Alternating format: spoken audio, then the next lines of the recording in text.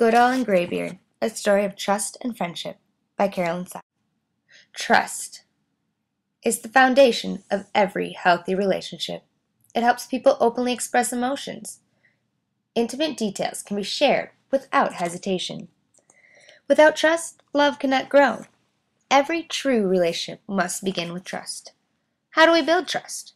How do we show others we are trustworthy? Some may use commonly used body language, facial expressions, or mutually accepted customs. When others do something out of the norm, trust may be broken. But what happens if the norm is different for each party? What if a signal of trust by one is recognized as a gesture of hate or violence by another? For many, this difference will sever any chance of a trustworthy relationship. It takes a patient person to build trust across species. Jane Goodall is one of those patient people.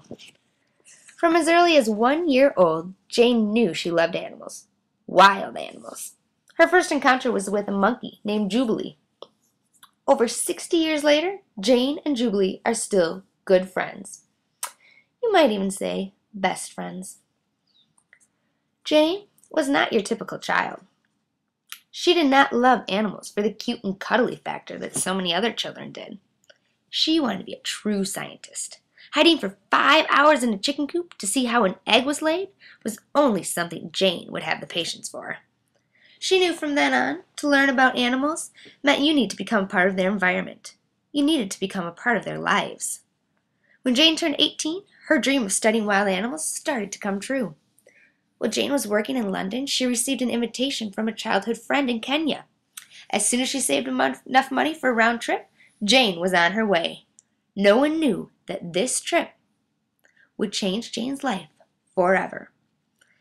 There, Jane met famous anthropologist Lois Leakey, and Leakey was planning on conducting an expedition in Gombe National Park in Tanzania.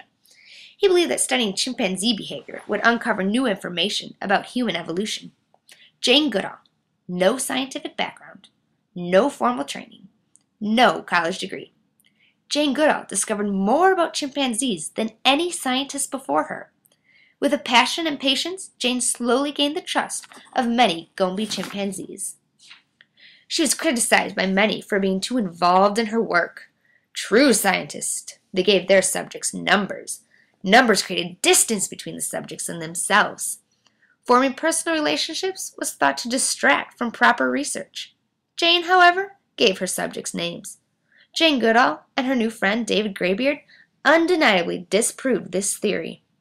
Before Goodall and Greybeard, chimpanzees were thought to be vegetarians. Before Goodall and Greybeard, humans were thought to be the only species able to create tools.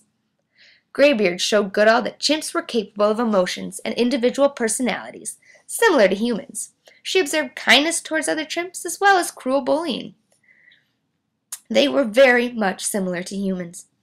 Goodall patiently watched Greybeard and his friends from a distance for over a year until the day came. David Greybeard cautiously crept up to feed on oiled palm nuts near Jane's tent. Not wanting to break trust, Jane sat in the dirt and stayed still until David finished his meal.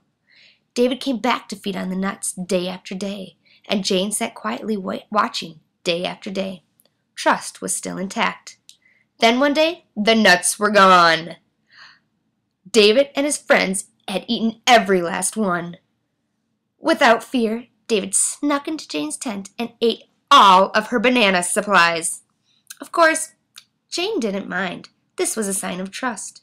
It was exciting that David made his way into the tent only for food. He didn't crush or break equipment or break down her tent. He simply wanted to feast on her supplies. Trust. Jane used this as a perfect bonding experience. A few days later, she watched Greybeard return to her camp looking for food. There were no palm nuts, and Jane was safeguarding her tent. What was he to do? David curiously watched Jane pull something from her sack, a brown golden peel, and revealed the mouth-watering insides of this delicious fruit. And to Greybeard's surprise, Jane reached out her hand, offering a bite. What was this? Like shy kindergartners sharing their school lunches in hopes of making friends, David and Greybeard timidly sat next to Jane for a banana split. This was it. This was what Jane had been waiting for, a true, trusting relationship with a wild chimpanzee. Greybeard and Goodall's friendship did not end after this miraculous date. David came back day after day for fine dining and grooming appointments and group play dates. Other chimpanzees witnessed David and Jane's relationship and grew to trust her as well. With this trust, Jane went on to learn more about chimpanzee behavior than any formally trained scientist had before her. So what? Well, read on. And on. And on. And learn for yourself.